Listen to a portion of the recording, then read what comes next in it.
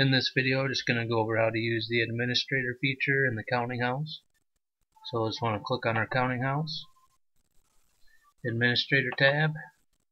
If we haven't already done so, we just want to hire an administrator. And then this screen is similar to the trade route screen for your ships. You got the trade mode button towards the bottom that toggles between sale of goods, which you'll see up towards the top right now. If I click trade mode button, it'll go to purchase of goods. So that will sit if we want to buy or sell from or to the town. So something we can do here, purchase goods. This might be useful towards the beginning of the game if you want to stock up on goods for your ship to pick up while it's gone, so it can come back and have more goods to transport.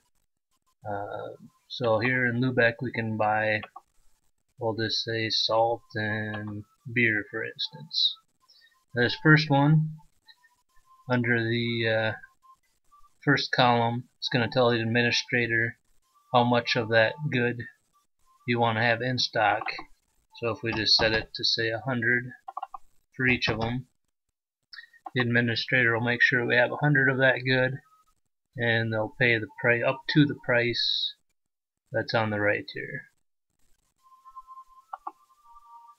And if we hit trade mode button, we can toggle to sale of goods, so we're selling to the town. And I have a trade route that's bringing back meat and some wool, and it's putting that in my warehouse so I can sell that to the town. And first column again here is how much we want to keep in stock. So if I set it to 0, the administrator will sell everything as long as we get the prices that are to the right of that good here. So that pretty much sums up the administrator feature. You can buy or sell.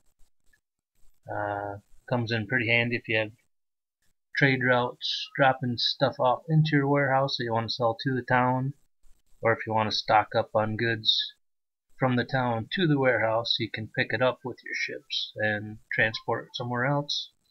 So hopefully that explains some questions. Happy trading.